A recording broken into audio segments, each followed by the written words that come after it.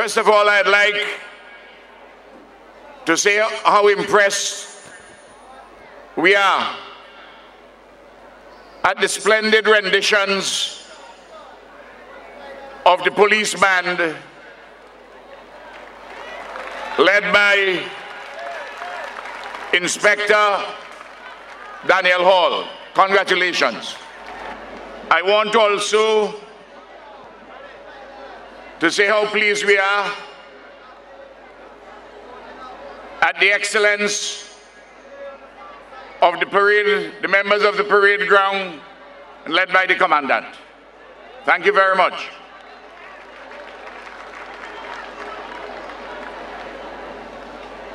I am also overwhelmed by the very large turnout of the citizens of St. Vincent and the Grenadines today. I am particularly pleased to see the massive presence of the young people of St. Vincent and the Grenadines.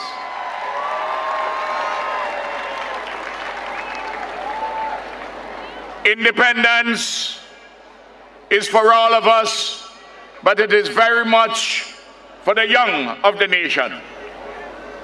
It is said poetically that though it is wonderful to be alive, it is heavenly to be young.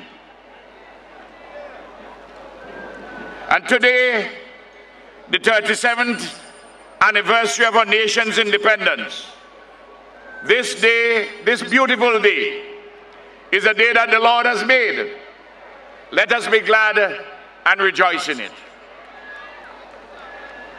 Over the past 37 years, St. Vincent and the Grenadines has made significant socioeconomic and technological progress, despite its small geographic and population size, its relative scarcity of material resources, its extremely challenging external economic and political environment, and its vulnerability to natural disasters.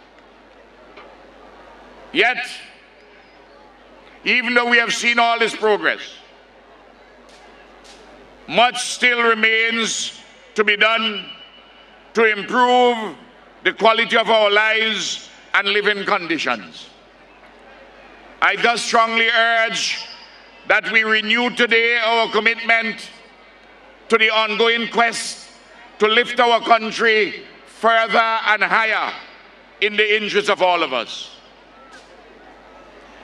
Our nation's progress, enhanced prosperity, peace, and socio-political stability have been achieved largely through our own efforts at home, in concert with the considerable assistance of our diaspora, friendly nations abroad, and supportive institutions and peoples, regionally and globally, and through the abiding grace and beneficence of a loving God. This combination of a many-sided human effort and divine inspiration ensures our continued upliftment today and beyond. Morning by morning, new mercies we see and receive bountifully. And all that we need, His divine hand has been provided. Great is His faithfulness, for which we are truly thankful as a nation.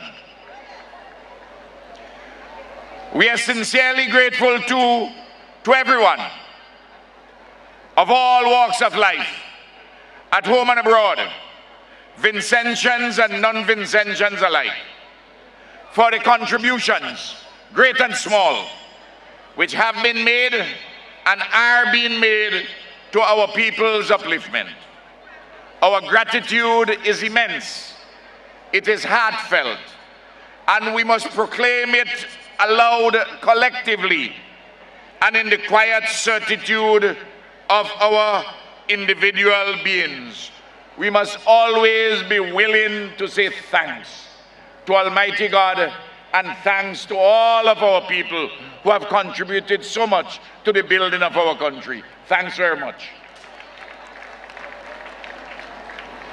It is right and proper that as we acknowledge our nation's socio-economic and technological advances, we must recognize too and lament our individual and collective shortcomings and fall from grace and be accordingly contrite and recommit ourselves to do what is better and right. As always, change for the better has to come and start with each of us. We do good, but we can do better. And as the saying goes, every saint has a past, every sinner has a future. Undoubtedly, we are pained and anguished at the blight of violence, crime, perpetrated largely through the use and misuse of guns and bullets by a small group of young men. This affects not only the victims and their families, but all of us in this small geographic space called St. Vincent and the Grenadines. Clearly, the solution to criminal violence is not a matter only for the government and the police force.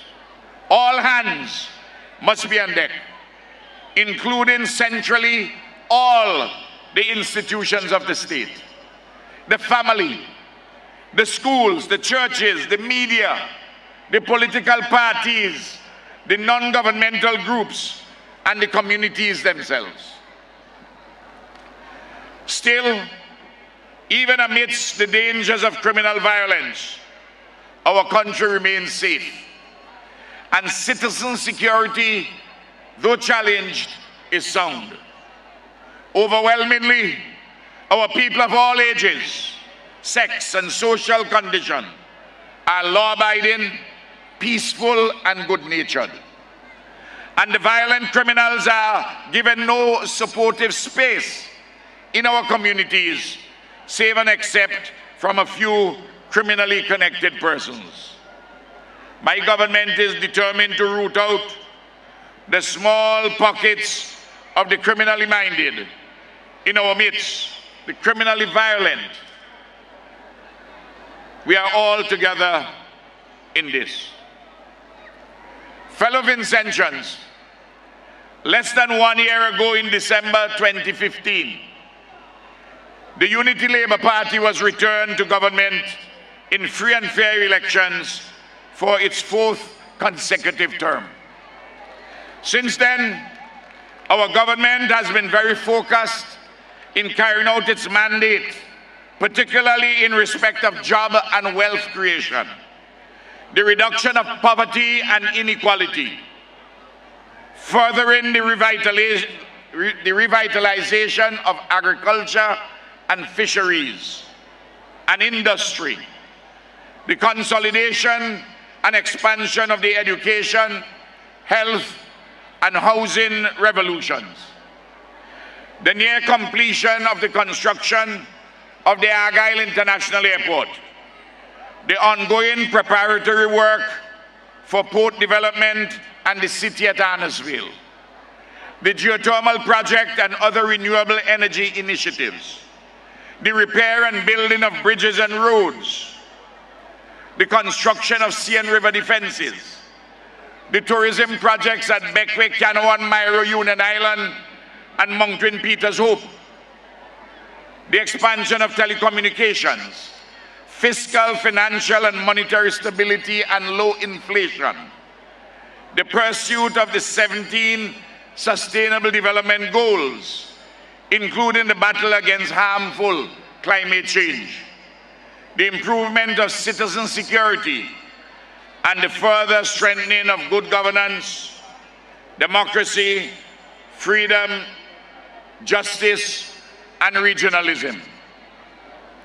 Be assured, our dear citizens, that the commencement of operations of the Argyle International Airport is imminent. A formal announcement on this will shortly be made.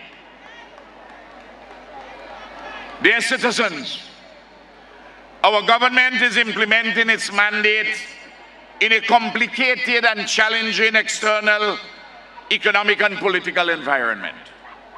Progress amidst these complications, contradictions, and challenges often creates a condition for small island developing states like ours that is akin to going up the down escalator. In the process of navigating these problems and forging credible solutions, our government also has had to resist, rebuke, and correct wrong, even dangerous ideas and unsound doctrine advocated by some misguided persons who have been turning their ears away from truth and who have been engendering falsehoods and opportunistic moutings on vital public policies merely to suit their own selfish agendas. In its rebuttal of damaging, bogus ideas and doctrines at home and abroad, our government takes comfort from the compelling advice tendered by His Holiness Pope Francis in his apostolic exhortation, The Joy of the Gospel, in which he writes, quote, "Some people continue to defend trickle-down theories which assume that economic growth encouraged by a free market will inevitably succeed in bringing about greater justice and inclusiveness in the world. This opinion, which has never been confirmed by the facts, expresses a crude and naive trust in the goodness of those wielding economic power and in the sacralized workings of the prevailing economic system. Meanwhile, the excluded are still waiting," unquote. It is for that and other reasons that we continue in our government to put people at the center of our socio-economic policies, especially as we seek to build a harmonious and just economic system conjointly through the private, cooperative, and state sectors. In this way, we can achieve our goal to construct a modern, competitive, post-colonial economy which is at once national, regional, and global in our people's interests. I want to appeal yet again to all public and private sector employees, managers and leaders to lift our productivity and delivery of service. Although the bulk of our people are focused and disciplined at their workplaces, there is still a minority among us who are insufficiently productive. I urge them to do better in their own interests and that of the country as a whole. Everyone has to make a worthwhile contribution. I'm appealing yet again also to our domestic private sector to take full advantage of the economic and business opportunities which are available. I reiterate yet again that my government is ever ready to facilitate entrepreneurs in establishing or expanding their businesses. My government has been doing this over the years for entrepreneurs in every economic sector, and we want to do even more. I want to make sure that we do not just have excuses, but the opportunities are taken which are available. For example, in the area of hotel development, I have repeatedly stressed to potential local investors that the state has available land for tourism development. Let us partner together on bankable ventures in this sector, among others. Let us together create more jobs and wealth for our people. I urge our students and young persons to prepare themselves well for the future while they enjoy their youthful pursuits in sports, culture, and recreation. Without a sound education and training, the future of the young would be less assured. I beg you to take advantage of the abundant opportunities currently available for education and training. Please seek out proper information, advice on your career path and put in maximum effort in your endeavors. The future belongs to you. Do not waste your life. And please help your colleagues to see the light if they are not as yet sufficiently focused as you are. I say to the young people, soar with your wings unclipped. You can achieve your life goals. Be mindful that though you are not better than anyone, no one is better than you. Bliss was it in that dawn to be alive. To be young was very heaven. To our citizens, those of us who are poor or indigent and those who are unemployed, I want you to know that you are in my thoughts every day as my government seeks actively to improve your condition of life and living sustainably. I hear the voice of pain and anguish of all those who are economically disadvantaged. I know that we have made immense progress in reducing poverty and indigence, but there is so much more to be done in this regard and for livelihoods to be sustained. Thus, the unveiling of the admirable Zero Hunger Project and the ramping up of allied programs for sustainable livelihoods. This war against poverty must resonate as a noise in our blood, an echo in our bones. My dear Vincentians, as always at Independence, I have a few announcements to make. First, the 110 persons who are employed as temporary clerks, some of them for several years in the public service, will all be employed with permanent status from January the 1st, 2017. This will provide them with the requisite job security and attendant benefits as public servants. Second, on the basis of the 2016 CSEC and CAPE examinations, 629 students who achieve the requisite standard will shortly receive a cash grant of $500 each. So too would the students who pass the associate degree program at the required level at the community college. Third, on the basis of the 2016 CAPE examinations, our government has awarded 16 scholarships, exhibitions, and bursaries for university-level study. Of these, 8 are national scholarships, fully funded for 5 years of study.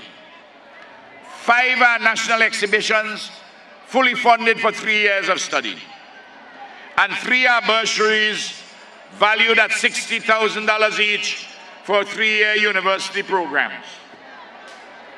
These awards cost in excess of $5 million in the aggregate. Additionally, for the 2017-2018 academic year, the government will grant tuition scholarships to deserving applicants for university study. Further, it will continue to finance the economic costs for all eligible students at the University of the West Indies. And the state-owned student loan company will continue to grant annually economically disadvantaged student loans amounting to in excess of $4 million to eligible and deserving applicants.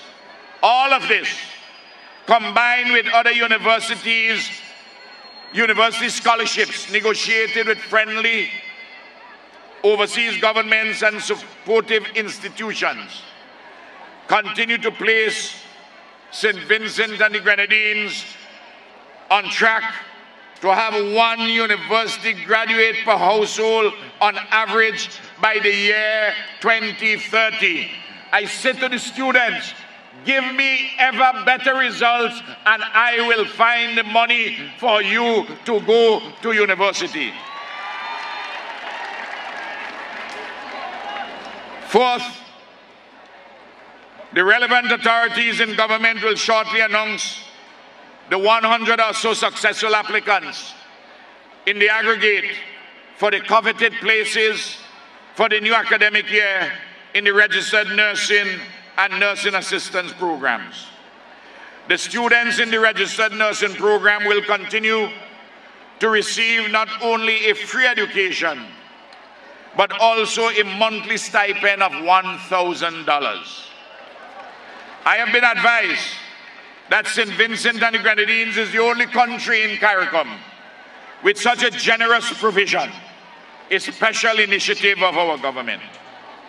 I want the nurses to know, I want the nursing assistants to know that you are very special to the people of St. Vincent and the Grenadines, and you are very special to Ralph. All these and other compelling initiatives for the youths, the elderly, the farmers, the working people will continue to be honored and implemented despite the economic challenges with which we are confronted. Fifth, in another week or two, after a review which is currently underway is completed by the competent authorities, I intend to advise His Excellency the Governor General to order the release of some young men and women who are serving terms of imprisonment for relatively minor offenses. I consider that in all the circumstances that these young persons ought to be given a second chance. This is the internationally proclaimed Year of Mercy by people of faith, and we ought to exercise it appropriately to these young persons and others. Sixth, the annual duty-free concession for Christmas barrels will commence on Monday, November the 14th, 2016, and run to December the 31st, 2016. Last year, there were some 18,000 such barrels. And seventh, shortly additional persons will be recruited for the police force, the fire station, and the Coast Guard. Eight, in recognition of those citizens at home and abroad who have made sterling contributions in the field of sports, culture, education, health, public service, business, and community service, we will give very special recognition. So early in the new year 2017, our government will announce the naming of various facilities in honor of our distinguished citizens, particularly those who have gone to the great beyond. We must remember them as part of our exercise of nation building and the further ennoblement of our Caribbean civilization. Announcements too will be made for a few more additional sporting and cultural ambassadors. And my last announcement today concerns Haiti.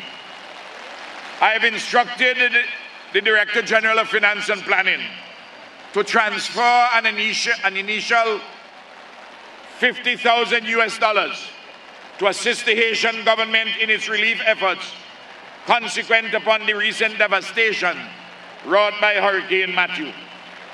The Haitians are our Caribbean brothers and sisters, whom we love dearly. They are in our prayers. Fellow Vincentians, within a few weeks, I will present to Parliament the estimates of revenue and expenditure for the year 2017. And thereafter, I will present my budget. I would like you to listen to what I have to say then for our continued programs and some new initiatives. Fellow Vincentians, as I conclude, I reiterate today that this day is one for reflection of ourselves and our history. To think carefully about our past, our present, and our future, which of all time is the only time that it is ours to desecrate. We must truly get to know ourselves better and to know our history more, to listen more to our parents and grandparents, to shape a whole son and a whole daughter out of the compromises which history and contemporary circumstances have made us.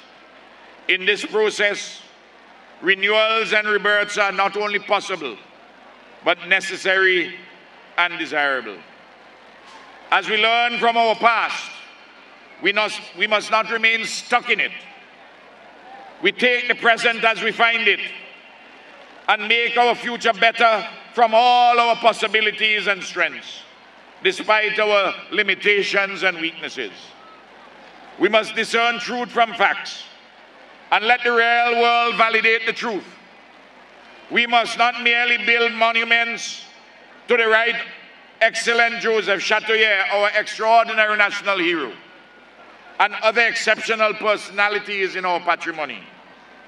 Their heroic deeds and teachings are better remembered not in marble or stone or bronze, but in the hearts and minds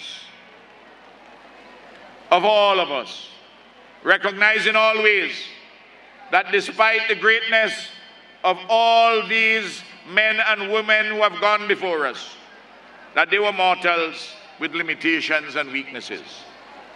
And so today, we renew individually and collectively our quest to uplift ourselves and our nation further. It is our duty to act in furtherance of this noble quest. Happy 37th anniversary, St. Vincent and the Grenadines. Thank you and have a wonderful and blessed day. God bless.